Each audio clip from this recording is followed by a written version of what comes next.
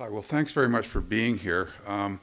With 15 minutes, I don't have time to both discuss the nickel market and discuss our project. And I find when I come to these conferences, I run into a lot of people that know a lot about gold or even about copper, but very few people that know much about nickel.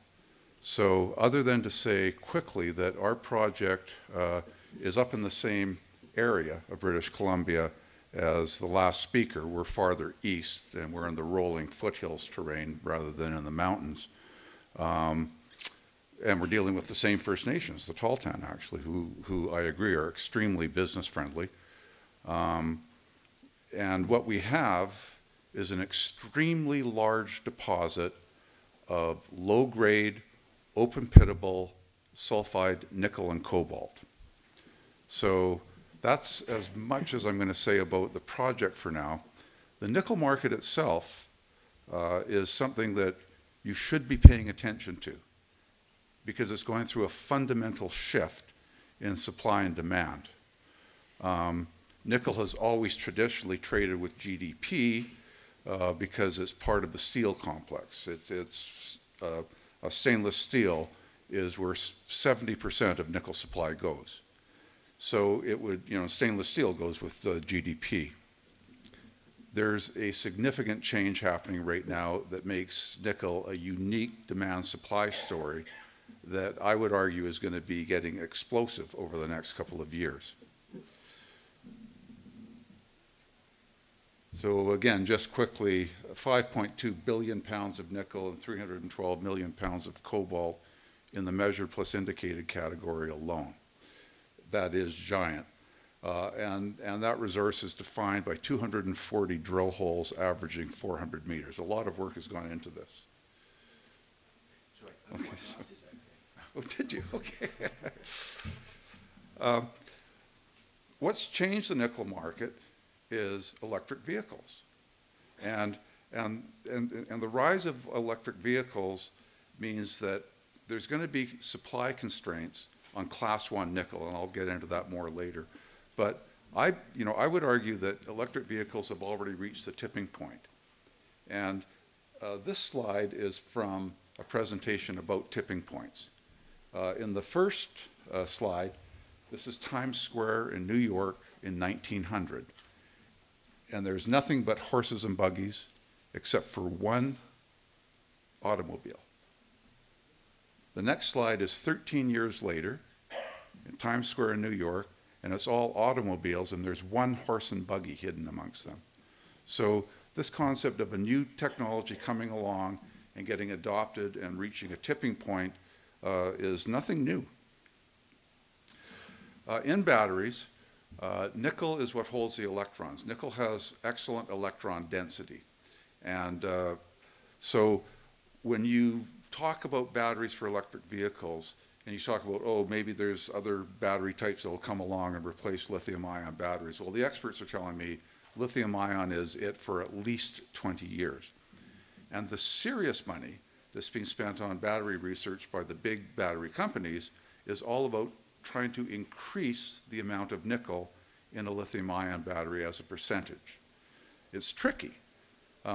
You want to increase the amount of nickel in the battery so that your car will go farther on a single charge.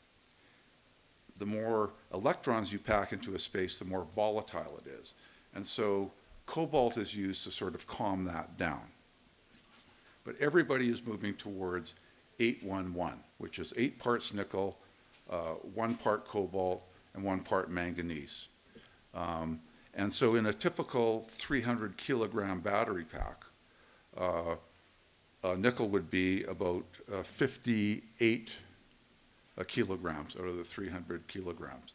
Nickel is the material that most people in the electric vehicle manufacturing business and in the battery business are worried about going forward. They're not that worried about cobalt or lithium. Both of those things will get tight again, but nickel is the main concern. And class 1 nickel, which is 99.8% pure or better, is in short supply and has been not invested over the last 10 years, there's been very little investment in Class 1 nickel. It's all been Class 2 nickel. And so this shows you LME warehouse stocks. This is all Class 1 nickel, metal or briquettes. And we've gone from 450,000 tons of inventory at the LME 4 or 5 years ago in a market that today is about 2.3 million tons a year. So that's a huge overhang, and that's been drawn down steadily. We have been in a situation in this market where there is more Class 1 being consumed than being produced for a number of years now, and we're just getting to a critical point. This is from Wood Mackenzie. They figure that by 2025, we're going to need an incremental 300 to 400,000 tons per year of incremental Class 1 nickel supply just for batteries. And they think that by 2040, you're going to need an incremental 2 million tons a year just for batteries alone. And again, this is in a market that is currently 2.3 million tons a year. So just to get to where we need to be by 2025, that's like 10 enormous projects. So this slide over here, the inside of it shows supply. This shows where the nickel comes from, and the outside of it shows usage. You can see that stainless steel is still 70% of the use. Class 2 nickel is ferronickel or nickel pig iron, which is a sort of low-grade ferronickel. And it's nickel and iron together. And it's dug out from clays, they throw it in furnaces, and they put it straight into the steel mills. It's perfectly suitable for stainless steel. It's not suitable for any of the other Class 1 uses, including batteries. And by the way, batteries are now 6% of the nickel market. 2 years ago, they were 3%. We're not approaching a tipping point. We're past the tipping point. You get Class 1 nickel from two different sources: sulphide deposits, which is what we have, or high pressure, high temperature acid leach deposits, which process limonite. And limonite is basically a clay. So you're getting nickel and cobalt out of clay. You're putting it in autoclaves under conditions of high pressure and temperature, hitting it with a lot of sulfuric acid, and managing to extract the nickel and the cobalt. It's tricky, it's expensive, and it's dirty, mostly. There's a lot of HPAL projects that dump their highly acidic tailings in great quantities directly into the ocean. And one of the things that is becoming incredibly important just now, and this is feedback I'm getting from LME Week two weeks ago, is people are increasingly concerned with ethical supply of materials. And particularly in the electric vehicle business, this is being driven by consumers. In North America and Europe, if you're buying an electric vehicle, you're wealthy, you're educated, and you're environmentally responsible. And you're showing your view on the environment by the car that you drive. You don't want any supplies in that car that come from, child labor. You don't want anything in your car that's coming from dumping acid directly into the ocean. So this whole concept of ethical supply is becoming increasingly important in the industry, and it is being driven by consumers. So this is an opportunity to talk about a bit of history. How much time do I have left? You got 7 minutes. 7 minutes, fantastic. This was put together for me by Lyle Tritton, who's an engineer I hired from Sherritt, 25 years in the business, just a brilliant engineer. In his career, he's looked at and done due diligence into every single large undeveloped nickel deposit in the world. And he put this table together for me. If you look at the bottom line, it's capital intensity. This is how much CapEx you spend per ton of annual production. And you can see that HPAL, and this is HPAL to take to an intermediate product, so it's a valid comparison, is $75,000 to $90,000 per annual ton of production in CapEx. We've expressed ours as a range because we're redoing our engineering. When we did our engineering report in December of 2011, it was about $45,000 a ton.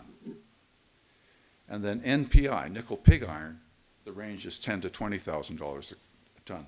Nickel pig iron came along and destroyed the nickel business because nobody can compete with that. That is cheap. However, it's not at all suitable for any class 1 uses. So that's what's now saving the nickel industry again. So our story is we caught the wave of the last super cycle in commodities, and we raised enough money to drill all the holes, to drill off our deposit, do metallurgical and engineering work, culminating in an engineering report dated December of 2011, when nickel prices were at $11 a pound. Nickel prices then went down to $4 a pound. And I looked at that, and our big low-grade deposit makes fantastic economic sense at a certain nickel price. We'll never be the low-cost producer, but we will be a very large producer. And so I put the project on mothballs, waiting for the market to turn. Commodity markets always turn. I didn't foresee the rise of electric vehicles and the whole battery revolution, but I just had faith that something would happen to turn the nickel market around, and something did happen. So that's why, we stopped spending any money on this project. I stopped collecting a salary, and we just hung on to 100% of the asset, and we hung on to our listing, and we're now getting active again. This is just about what I was just talking about. One aspect of this is that we have been funding research into CO2 sequestration into our tailings.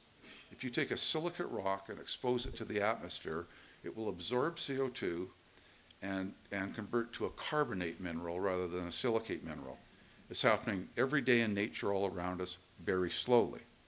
Now you take those silicate rocks, grind them up to 80 microns, extract the sulphides as much as you can from them.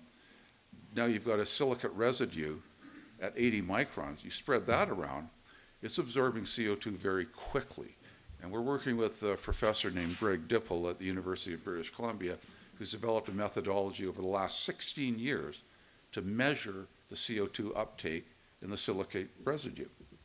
So we want to produce battery metals for a clean future, and we're also going to be sequestering CO2 as we do it. There's a real possibility we could be a carbon neutral mine. So if you want a large, long-lived, ethical source of nickel and cobalt, you have to talk to us. This is interesting.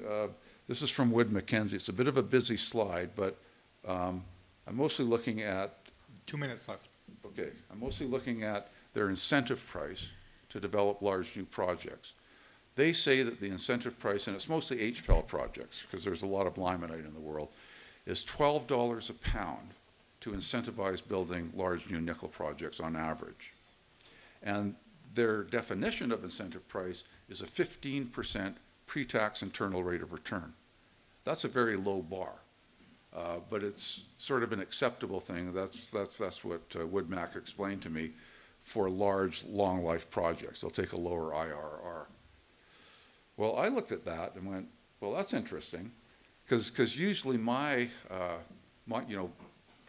personal definition of incentive price is a 20% after-tax internal rate of return. But I took our model, and let me caution you, this is December 2011. It's out of date.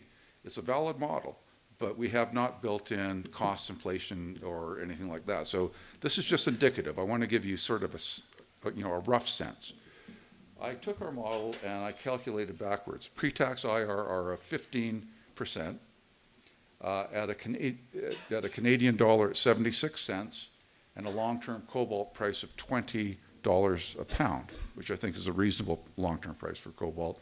And I get $6.85 a pound as the nickel price I need to compete with the HPAL people who need $12 a pound. Now with cost inflation, let's call that roughly $8 a pound.